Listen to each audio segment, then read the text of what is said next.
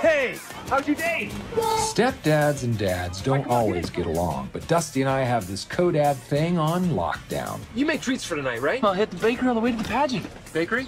Oh, so you don't want me to go to the bakery? No. Usually when you repeat what I said and you shake your head up and down, it really means you don't want me to do it. I'm just thinking, What? maybe homemade? No problem, Braddy. Homemade snickerdoodles coming right up. Hey! Honkin' Rugan, you better count your teeth! Thank you so much for the cocoa. Hey guys, we got a big surprise for you. Oh, is it money? A trampoline? Another pony? This year, Christmas, both families together. Yay!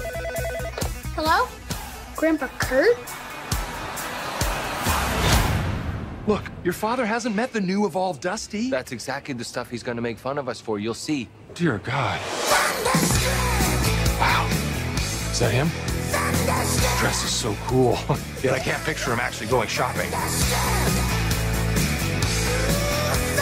Dusty.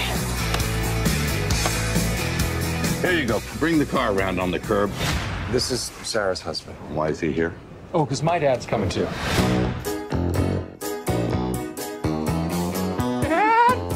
Daddy! Here's my big man! He hasn't seen his dad in a long time. It's only been 2 weeks, but it feels like forever! It does, doesn't it? And this guy's raising your kids half the time? Look who's here! Tell the pop-up joke! Hey, kids, I got a good one for you. 2 dead hookers wash up on the shore. Oh, no. No way. He's gonna ruin Christmas, Brad, I'm telling you. The only person that can ruin your Christmas is looking back at you from that mirror. All I see is you, Brad. Sorry. Right here. There we go. Still you, Brad.